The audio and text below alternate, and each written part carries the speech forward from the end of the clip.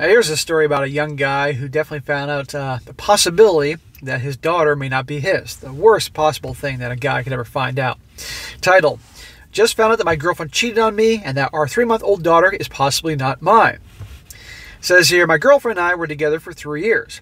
About 1 year ago, she found out that she was pregnant unexpectedly, and we decided to go through with it. Our daughter is 3 months old now, and everything was going fine up until now. My girlfriend asked me to make a backup of her phone for her so she would have everything saved up if her phone ever broke. While backing up her phone, I ended up finding messages of her and a coworker of her flirting and repeatedly meeting up at his place for at least 3 months, and that could have been or more. I'm effing heartbroken about this, but that isn't even the worst part about it.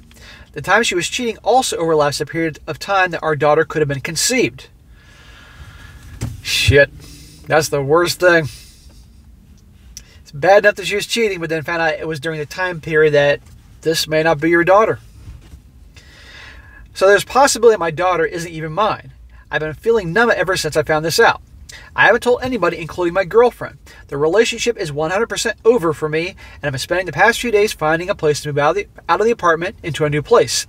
And I'll probably be moving out sometime this week. Good job, man. Smart move. So I'm still stuck pretending for some time before I can move out. I'm just filled with anxiety about what to do with my daughter. I'm planning on getting a paternity test of some sort this week, and I'll make a decision based on the results of it. Good job. Hey, you know what? You can do that. You can take the test or have her take the test. But I like the fact that this guy's like, that's it. It's done. No crying. No trying to find out what was going on and trying to fix this. No, it's over. It's done. Good. He says here, I'll make my decision based on the result of it. If I'm the father, I'm obviously going to stay in her life and contact a lawyer of some sort to figure out things when it comes to custody. If I'm not the father, I'm not going to be involved in her life because I wouldn't be able to handle the fact that she isn't mine. For the time being, I have no idea how to handle the situation, and it's hitting me pretty heavy. Do I tell a close friend or family member about it? What should I tell my girlfriend that I know about? When should I tell my girlfriend I know about her infidelity? Well, I think this guy definitely should talk to somebody he can truly confide in, so that way doesn't like explode from the inside out. Preferably maybe like his father, hopefully, or a brother, someone that absolutely has his back and can guide him with good advice. But of course, tell somebody that's going to give you good advice, not some clueless SIMP. And then at that point, then do the paternity test and find out, and then if whether it's his child or not. I talked to an attorney, but the last thing he wants to do is, here's the thing, his name is probably on the birth certificate at this point. So depending on where he lives, it may not matter that it's not his child. I mean, there's certain places where, hey, the test is not your child, but your name is on the birth certificate, you pay, because the state sure as hell doesn't want to pay. So this is a very tough situation, but indeed, if this isn't his kid, and it certainly is possible it isn't his kid,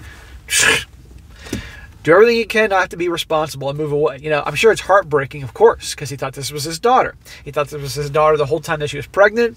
And the last 3 months, a new chamber of his heart opened up for this child, you know? And it's really sad, but this hoe bag fucking did this to him.